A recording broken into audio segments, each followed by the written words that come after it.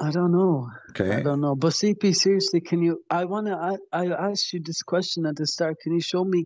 Because I asked a Muslim, my friend in Saudi Arabia. He's a friend of me. He plays with me Hmm. on games and stuff. And I said to him, I asked him questions. Did Muhammad Is it true that Muhammad ever killed people or whatever, or killed somebody at least? And he said no, Hmm. he never did any such thing. So, is that true or is that false? Because I'm Well, just confused. there is a story. You see, as I said, Muhammad is a coward. He don't really, he don't go for war, but he order killing. As an example, did you hear the Yeah. story of Qurfa? No, I haven't. Qurfa, she was a very well-respected woman, and she refused to accept Muhammad as a prophet. You know, Right. and the Muslim report that Muhammad, he ordered this woman to be tied up between two camels. Between two camels. And he Okay. ordered the camels to run in two different directions. Why did he do?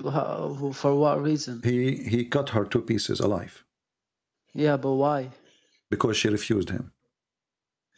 She refused him Was as a prophet. was Muhammad, she he waged Muslim war. or a slave? Muhammad, no, she is a free woman. She is very well respected. Actually, she used to stop war. This is how much the Arab respect her.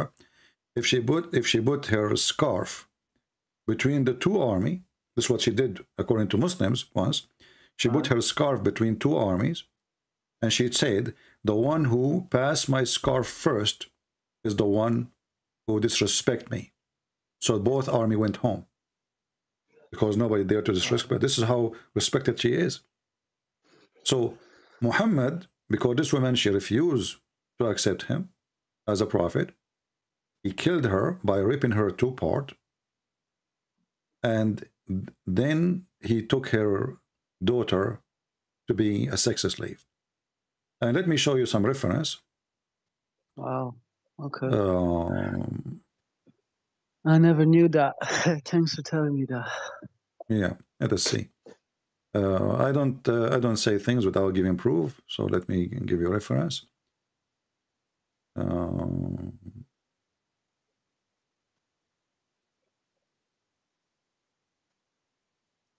And not only she is a woman, she is a very old woman. Okay. Okay, I will use Google Translation to help you. Yeah. And I will post the link. Actually, I believe there is a book translated in English for this, but I don't know where the link it is for it. The book name At-Tabaqat al-Kubra, Muhammad ibn Sa'd, volume number 2, page number 90. And I'm going to use Google Translation.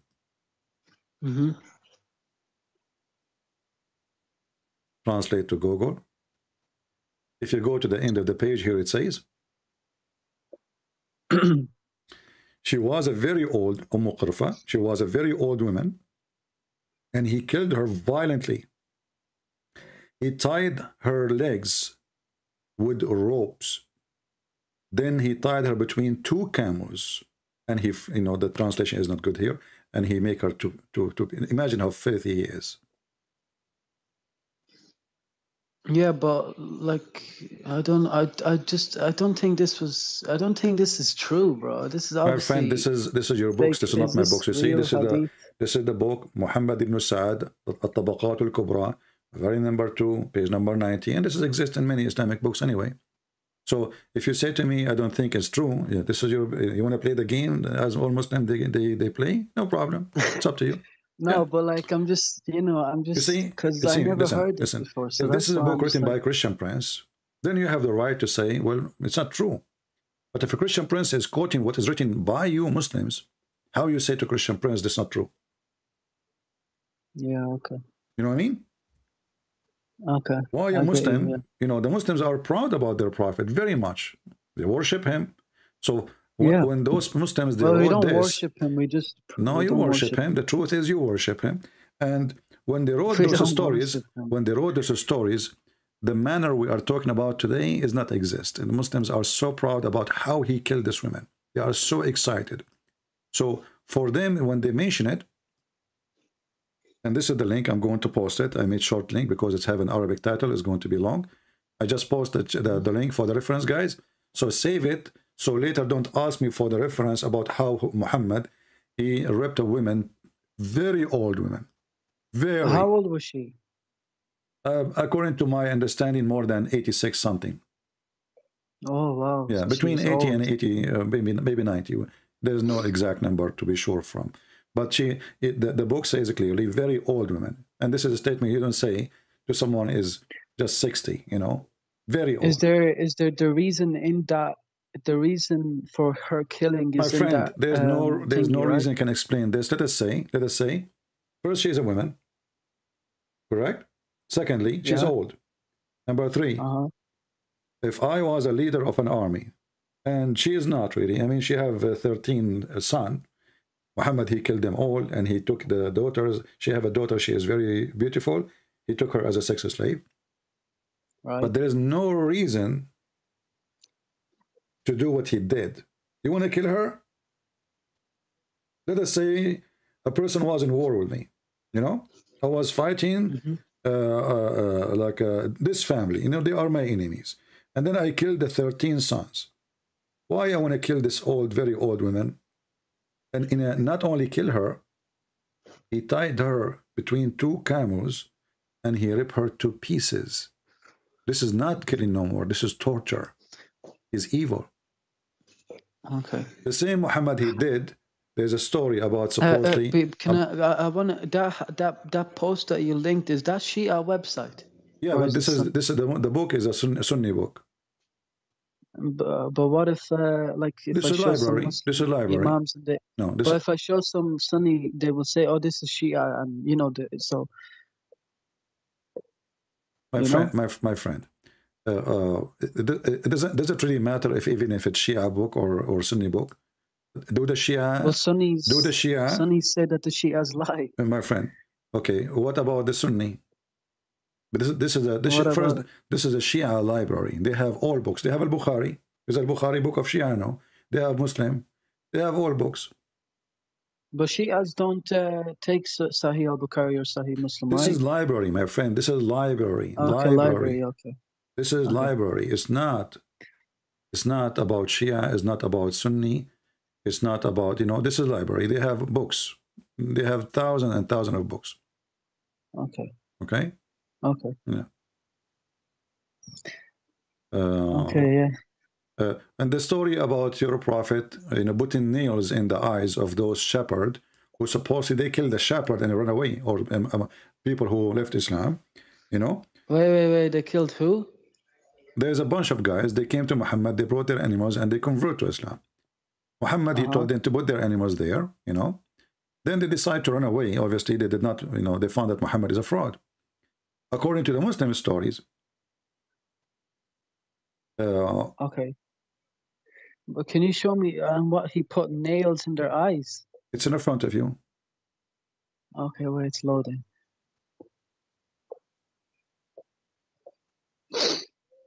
When they came first time to Muhammad, he ordered them to drink the camel urine, you know, which is very weird, and to drink from the milk, you know. And then when they wake up in the morning, they decide to take their camels. The Muslims, they say they are stealing camels. But as I see here, those people, they come to him. It doesn't sound like they are stealing anything. But anyway, they took the camels and they killed one shepherd in order to steal, according to Muslims. And then when Muhammad, he cut them, he cut their hands, he cut their feet, and he put nails after he put it in fire. And he what they call it in English, when you blind somebody with nails, gagged. He gouged out their eyes. Okay, gouged out. Okay. Yeah. Yeah. Okay. And this is. And there's tons of example. All of this is Sahih.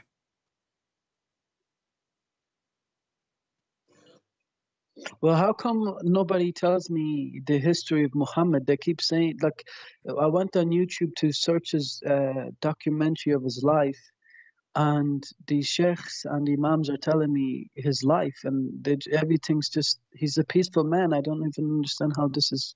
Yeah, Muhammad I is don't peaceful, understand but how isn't this it? But isn't it exists. the Quran says that those who do mischief in the earth cut their feet, cut their hands, cut their etc. Yeah, but that mischief is like, if you read the first verses of that, it says if you wage war, okay, against Muhammad and Allah. So it's not just like just going killing them. If you wage war. No. Wage war in Islam is me. Now, I am, according to Muslims, I'm waging war, so I deserve a punishment, as the Quran says. Wage war is anyone, anyone who opposes Allah, Messenger, he is in war. And even if you don't actually oppose Allah, as long as you refuse to accept Islam, you're at war. That's why the Quran, chapter 9, verse number 29 says, attack those who believe not in Allah in the last days. Not those who attack you, those who believe not. Just because you don't believe not, you are at war with them. But that's the war. That was a battle between a Roman Christian thingy and no, my friend. The one who started first of all, Muhammad, he started killing the Christians and the Jews before he went to the Roman. And the Christian, they never fought Muhammad. They never have a war with him, and there's no reason for him to kill them.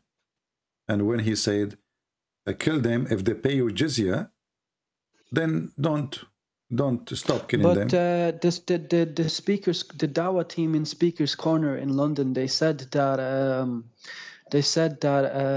all the wars or battles or whatever, they threatened and they attacked the Muslims. Well, I just showed you the hadith where Muhammad, he sent the letter to the Romans saying, "Become a Muslim, you will be safe.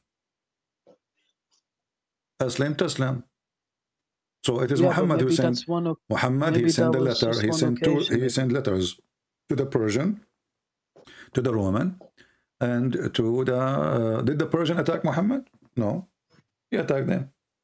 Persia is far away, at the end of the world. Okay. So why the Muslim army went there?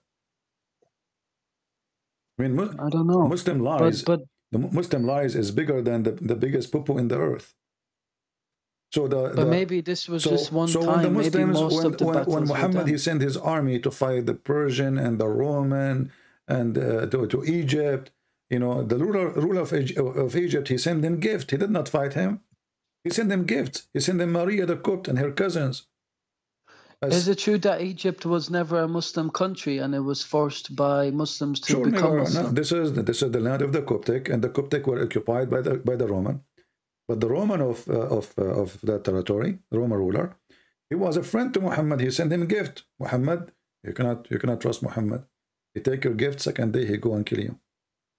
So they never fought him. Name for me when the Egypt attack, the Roman in Egypt attack Muhammad. Never. How they can do so? How even they can do so, my friend? There is a sea between them. Egypt is not in the border of Saudi Arabia. But how did they manage to attack Egypt then? They took they attack in they took the boats. They took the Jordan, they take Syria, and then they invade. You know, they went all the way to Egypt. Anywhere they can cross the sea. Okay. Yeah. I don't know. I'm just confused. So what do you think? Because I pray like 5 times a day, and I will like wake up for Fajr every morning. Why you pray 5 times a day? Why you pray 5 times a day? Because I'm very strict about my religion, and I just like. Okay, where in the Quran it says pray 5 times? Oh my God! Why did I have to say that? Because I know it says 3 times in the Quran, but it's like there's five names of the prayers mentioned in the Quran. What 5 prayer? Can you show me the 5 prayer mentioned in the Quran? I think there's a verse in the Quran that mentions all the prayers. No. Teach me. I want to learn. I don't know the verse, but and you see. Okay, you know Mimi Hijab. Mimi Hijab, he says, the Quran says, if this is a book made by other than Allah, is going to be not from God. There's a contradiction. If there's a contradiction, correct? Okay. Okay. So if you say to me, there's verse mentioned 5 prayer, and then the Quran says pray 3 times, 2 at the end of the day, and 1 in the in the approach of the night. Well, maybe you join, maybe you put two prayers in one prayer, you know, and in the last night prayers, maybe just one here we prayer. go. It says, this is Allah, He is ordering them how many times to pray. Establish prayer, the two end of the day. This is mean the end of the day and the beginning of the day. You know, according to Muhammad, when the sun rise, you know, this is end of a day. And when the sun set, this is the other end of a day. You know? So there's two end of the day. And those you pray on them, and when the night approach, so 3 times. The one who make it 5, it was Moses. When Muhammad, he went to Allah, supposedly, and Allah enjoyed Muhammad with 50 prayer. Then Moshe, you know, the Jewish guy, he have a calculator. You know, the Jews, they have calculator. So he said to him, Habibi Muhammad, how you can pray 50 times? So you're a prophet, he went back to Allah, and he asked him for discount. Have you ever heard of a God he give discount from 50 to 5?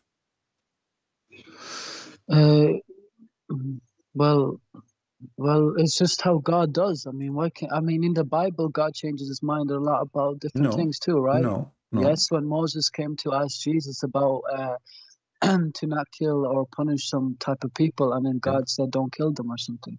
Okay, but this did not change his mind. This did not change his mind. Well, it was his order was first to kill them, and then Moses asked Jesus to not kill them. This is what asked Jesus. What are you talking about? Listen. So, oh God! No, if you want to give me something, give me a reference so we can read, and you will see that you are wrong.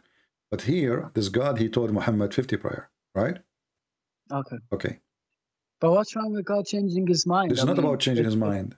It's not about changing his mind. I mean, the guy, you just gave him 50 prayer. Why you give him 50 prayer if he cannot do it? Because the Muslims won't be able to do 50. There's Muslims today that can't even do 5. You are saying that Allah is wrong. So Muslims cannot do 50, you know? No, he wasn't wrong. He wasn't wrong. He was just, it was just maybe, I don't know. It's just something that you just said the Muslims cannot do 50, correct? It'll be really hard, yeah. No, it's not very hard. It's impossible. How many hours a day? You sleep 8 hours, right? Yeah. Okay, at least. I mean, some people sleep more. Yeah, okay. Yeah. So if we have 16 hours, I'm going to use a calculator. This is made by the Christians. This is why the numbers will be false now, because the Christian calculator is wrong, you know. So if we have 16 hours left and we have 50 prayer, so we are going to divide 50 to 16. Yeah, but one prayer for me takes like maybe like 8 minutes, maybe 7 minutes. Okay, 8 minutes or 7 minutes, but you need to do ablution before the prayer, correct? Yeah, but not every time before you pray. It just depends if you went to the toilet beforehand. So you spend the whole day, you don't go to the toilet? No, but like if I'm praying 5 times a day, I maybe have to do ablution like 2 times. If you touch your wife, you have to do ablution. Just well, touch her hand. Luckily, I don't have a wife. So I know. If you touch your mother, you know, you have to do ablution. But anyway, okay, so ablution. 50 times divide to 16. This is without the ablution. That means you have to pray 3 times an hour. Correct? Okay. That means you have to pray every 20 minutes. No, not 3 times an hour. Why you say 3 times an hour? 15 divide to 16. We said we sleep 8 hours at least. Okay. I mean, people don't sleep 8 hours really. I mean, if you are... Well, I know I sleep about 9.5. Yeah, I sleep 24 hours. You know, I'm talking to you now, sleeping, by the way. Yeah. I'm a sleeping, talking person. Jibreel, you know, he's talking to you now. So, so this is impossible. And even the hadith says that, you know, the Moses, he told Muhammad, well, your people cannot do that, right?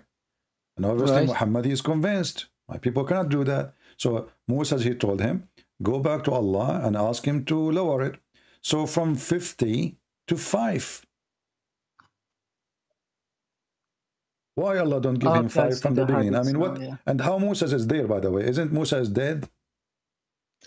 Oh, his spirit is there. Huh? No, his spirit is there. No, he did not see spirit. His spirit is there.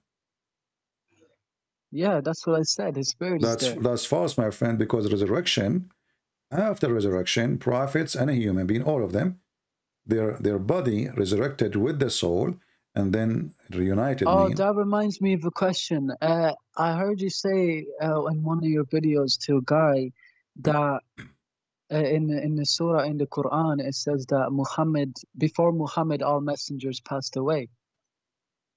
Before what? Before Muhammad all messengers passed away. Yeah, the Quran says that, not me. Yeah, but but in the English translation it doesn't say all. Well, this is fast translation as usual. What you expect? It says قد خلت. قد is حرف استحقاق. قد خلت.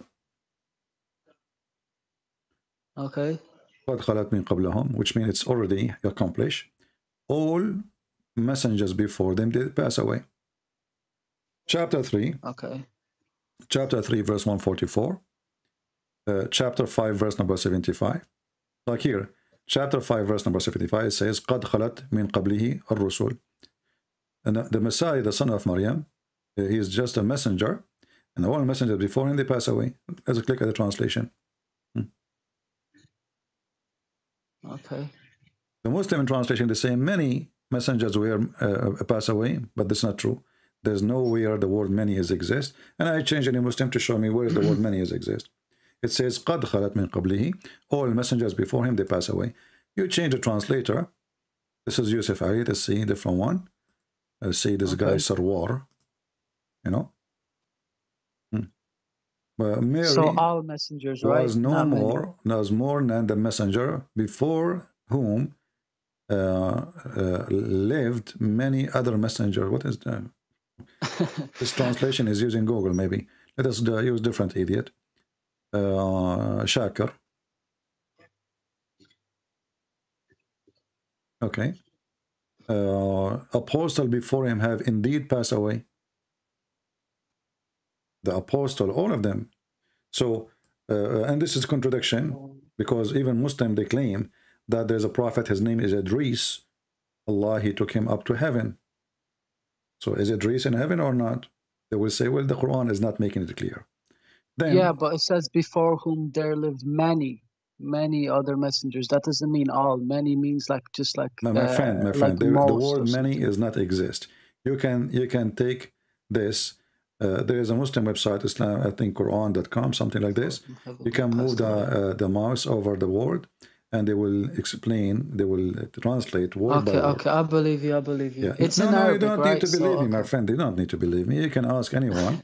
Go right now to ask anyone, or even those who you claim that they are teaching in the speaker corner. Tell them, can you show me the word many? Here we go. This verse in front of us. And here we go. Right. We have almost 1,400 Muslims, or I don't know how many, and more later. I have a challenge to any Muslim to show me the word many. Where is the word many? ما المسيح ابن مريم إلا رسول قد خلت من قبله الرسل. Where is many? There's no many. Messengers before him, they pass away, which mean all of them. And this is the same goes for the verses about Muhammad. وما محمد. And is Jesus dead in Islam, or is he? No, he's like, alive. You are a Muslim, you do not know that. You are eating too much hummus. In the Quran it says that. Chapter 3, listen. Chapter 3, verse 144 says, Muhammad is no more than a messenger. Here, but I'm saying that, like, if this verse says it, then how come the other verse says he wasn't dead? How come what? If this verse says that he didn't, like, many messengers, like all messengers according to you, died, but in the other verse, in the verse in the Quran, it says that he was made to appear to the Jews, that he was. Yeah, we don't want to mix the topic now. Just focus with me one thing. So Muhammad is no more than a messenger, and here they insert the word many. And I want you. Do you have a sheikh? Yeah, in the mosque. Can you call him to join us? How am I meant to call him? Like, why not? Because we want to show you. We want to show you that Muslims, they lie. They lie to you as a Muslim. And there is no many.